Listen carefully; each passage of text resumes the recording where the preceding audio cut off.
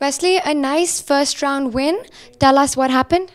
Well, my pawn played the English opening, so I went c4, e5. I was trying to unbalance the game. And then I went for this rook e8, bishop f8 setup. And I've actually played this setup before from Isle of Man 2 years ago. So knight e4, knight d4, all this. So I wasn't sure if he prepared it, but then he started thinking, so I felt very comfortable. At least I get a game. And I managed to unbalance the pawn structure a little bit, and he made a mistake, and his position was not very easy anymore after bishop e6. Then he blundered the pawn. After that, all I have to do was to prevent his queen from becoming too active. Right, in fact, it seemed like a very normal classical English position, and then suddenly the b2 pawn could not be defended.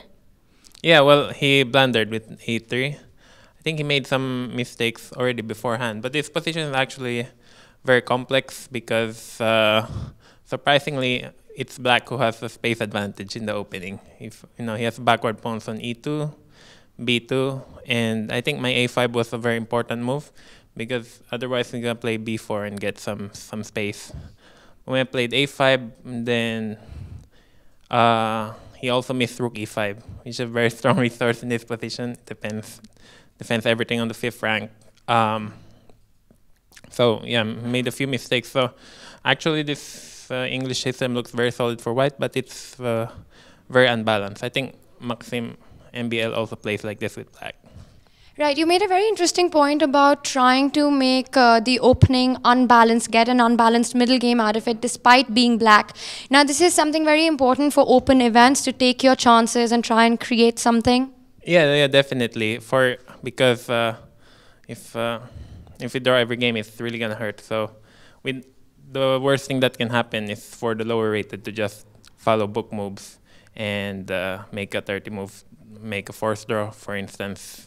I think he also plays e4, and against the Najdorf, he plays bishop g5, for example. And there's a lot of drawish positions here. So we got to unbalance things a little bit. Like if you look at Hikaru's games against e4, in open tournaments, he usually plays g6, avoids his usual Berlin.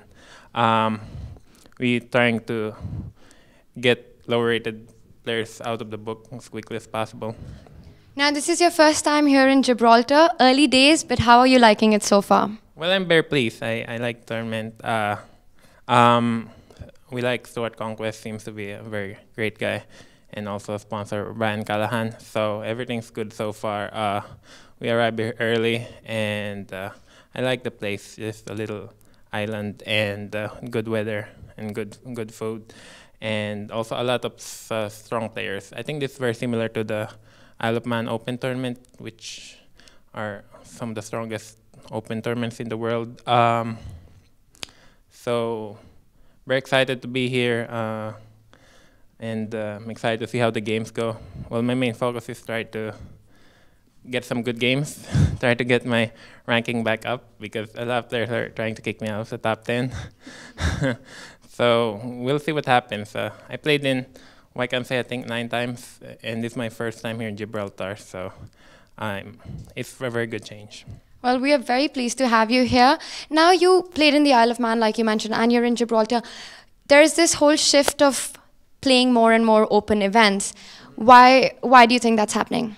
Well, I think organizers are trying to mix things up a little bit. It's also gets quite stale if I play the same opponent 7 or 10 times a year. For example, the Grand Chess Tour has more events this year, so that means I'll be playing each player like 10 times a year, including Rapid and Blitz.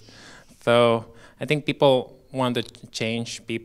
Spectators want to see new faces showing up and new openings, and just gives a bit more of an excitement. Now you're not only mixing things up in choosing your tournaments, but even here now after this game you have your Pro Chess League match. Yeah, definitely. I think there are a few players here playing. For example, I'm playing Ivan Sarik in the Montreal Chess Brass tonight. So it'll be played at around midnight. So I'm gonna take a nap now and then wake up at 11 in the evening.